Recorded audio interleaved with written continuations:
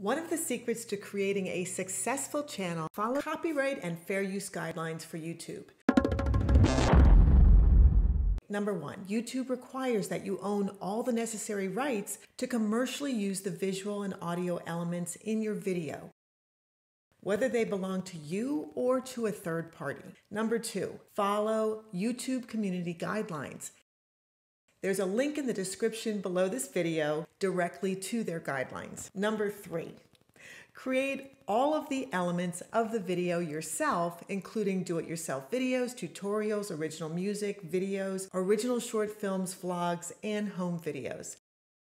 Number four, make sure you own all the necessary rights to commercially use the visuals. Let's talk about fair use. So what about fair use? What is it? And when is it okay to use someone else's copyrighted content? Fair use is a legal doctrine in U.S. copyright law. It says that you can reuse copyright-protected material under certain circumstances without getting permission from the copyright owner. For example, brief excerpts of copyright material may, under certain circumstances, be quoted verbatim for purposes such as comedy, criticism, news reporting, teaching, and research, without the need for permission from or payment to the copyright holder. So here are the four factors of fair use. Number one, the purpose and character of the use. Number two, the nature of the copyrighted material. Number three, the amount and substantiality of the portion taken. And number four, the effect of the use upon the potential market. In the U.S., fair use is determined by a judge who analyzes how each of the four factors of fair use apply to a specific case. Number one, the purpose and character of the use, including whether such use is of a commercial nature or is for nonprofit or educational purposes. Courts typically focus on whether the use is transformative. That means, does it add new expression or meaning to the original, or does it only copy from the original? It is possible to monetize a video and still take advantage of the fair use defense. Number two, the nature of the copyrighted work. Using material from primarily factual works is more likely to be fair than using purely fictional works. Number three, the amount and substantiality of the portion used in relation to the copyrighted work as a whole. Borrowing small bits of material from an original work is more likely to be considered fair use than borrowing large portions. However, a small use may weigh against some fair use if it's the heart of the work. Number four, the effect of the use upon the potential market for or value of the copyrighted work. Uses that harm the copyright owner's ability to profit from his or her original work are less likely to be considered fair use.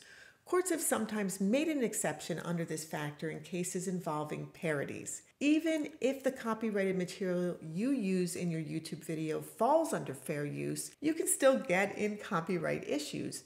Only a court of law can determine if your use of copyrighted material falls under fair use. YouTube doesn't make judgment calls on fair use. They give copyright holders the ability to find their material on YouTube through Content ID and determine what they want to do with the video that's using their material. So what kind of content can you monetize? You can monetize your video if you created all of the audio and visual content. You can monetize content that you created as long as you still hold the rights to the video. However, if you signed with a music label, for example, you may or may not be able to monetize your video depending upon the terms and/or limitations of that agreement. You may need to consult an attorney. You can monetize your video if you use audio and/or visual editing software to create your own content. But this depends upon the scope limitations and commercial permissions of the software license. If you've used samples or loops, make sure that the license specifically allows you to use them for commercial use.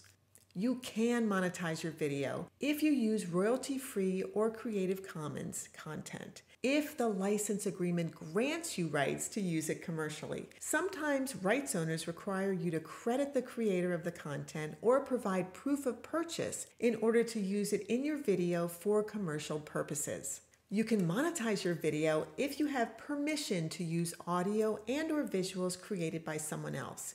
You can monetize this content, but you must be able to provide explicit written permission granting you commercial use to the rights to that content by the rights holder at any time.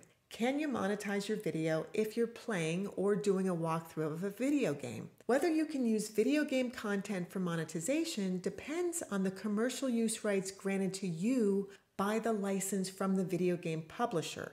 Some video game publishers allow you to use all video game content for commercial use and confirm that permission in their licensing agreements. In other licensing agreements, publishers may not grant commercial rights for videos that simply show gameplay for extended periods of time. For these licensing terms, the use of video games must be minimal, unless the associated step-by-step commentary provides instructional and/or educational value and is strictly tied to the live action being shown.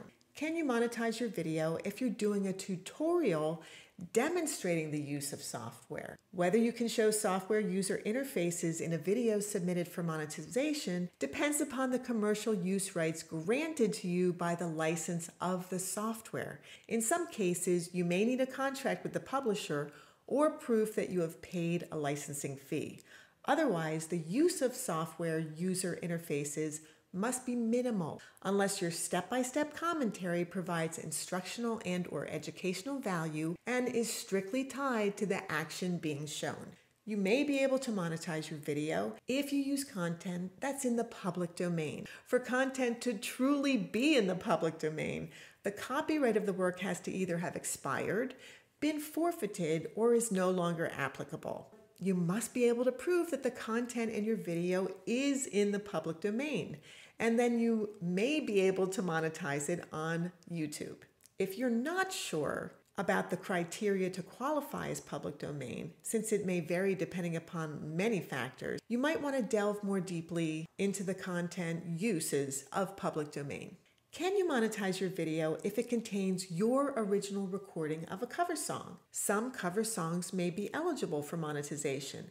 In order to be eligible, the music publisher must claim the song through the YouTube Content ID system and elect to monetize it.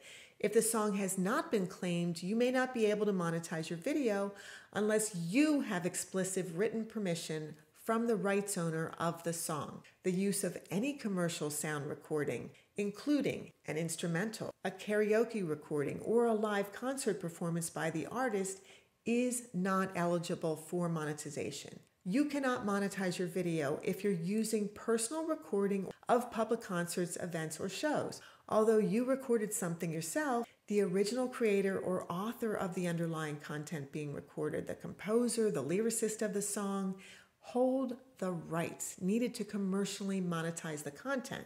If you want to monetize your recording of a performance at a concert or show, you need to get explicit written permission from the original rights owner of that performance. You cannot monetize your video if you made a recording from television or a DVD or a CD. Although you recorded something yourself, the actual creator or author of the content being recorded hold the rights needed to commercially monetize that content. If you want to monetize your recording of a TV show or a DVD or a CD, again, you need to get explicit written permission that is applicable to the rights of the audio or visual elements you recorded. You cannot monetize your video if you upload content that you purchased. Even though you purchased something, it's the actual creator or author who holds the rights needed to commercially exploit this content. You cannot monetize third-party content that you have purchased unless the rights owner grants you specifically commercial rights. You cannot monetize your video if you upload content you found online.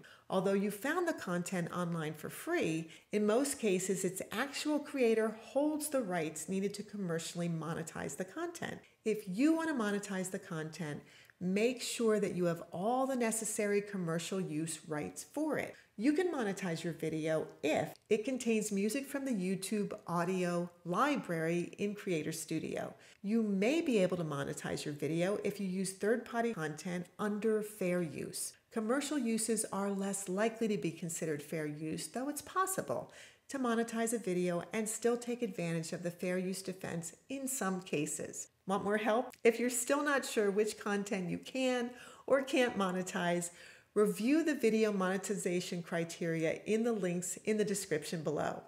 I've also included links to information about copyright and fair use for you to learn more about these topics. If you have comments, please leave them below and I'll be happy to address them as long as you're not asking my legal advice. The information in this video was solely provided for educational purposes. If you need legal advice, contact a copyright or fair use lawyer for legal advice or representation. If you found this video useful, please like the video. And if you'd like to continue learning more about YouTube, subscribe to this channel. Thank you for watching. I'm Sherry Barbera, and this is YouTube Bootcamp.